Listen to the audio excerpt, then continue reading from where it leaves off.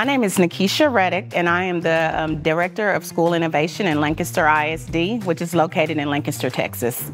We have about 7,000 students. We have, approximately 73% African American, 23% Hispanic, and then about 4% other, with about an eco rate of about 86%. So we have some of the same issues that the urban districts deal with. So one of the issues, because we are situated around these larger districts, that means more funding, more money for those larger districts, and we have to compete for staffing and all of those things. And so a lot of times teachers, they do move around because of money.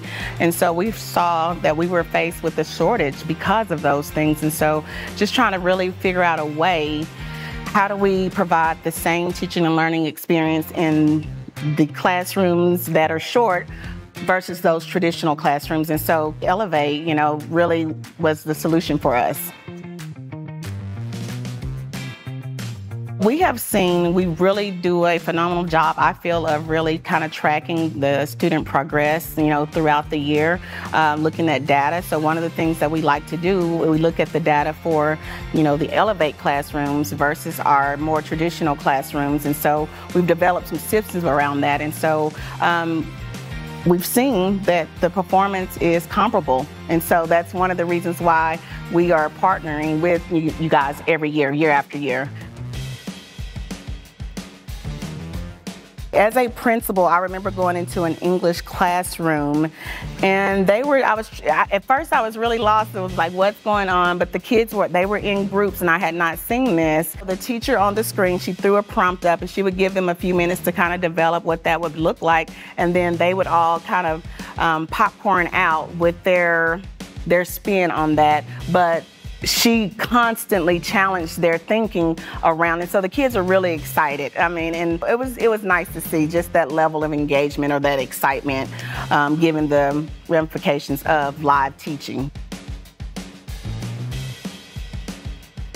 I don't see the teacher shortage going away in any type of sense, especially with the smaller suburbs.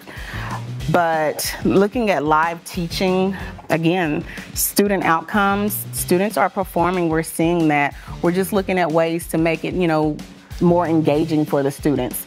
It's kind of hard to have, a teacher on the screen who is right there with the students, but with the classroom coaches that Elevate, they will work with to develop as well. We are seeing the bridge in that regard as well. And then again, you guys are always problem solving on how to boost and enhance the student experience or the student engagement. So that's really exciting to see how that's going to be born as well.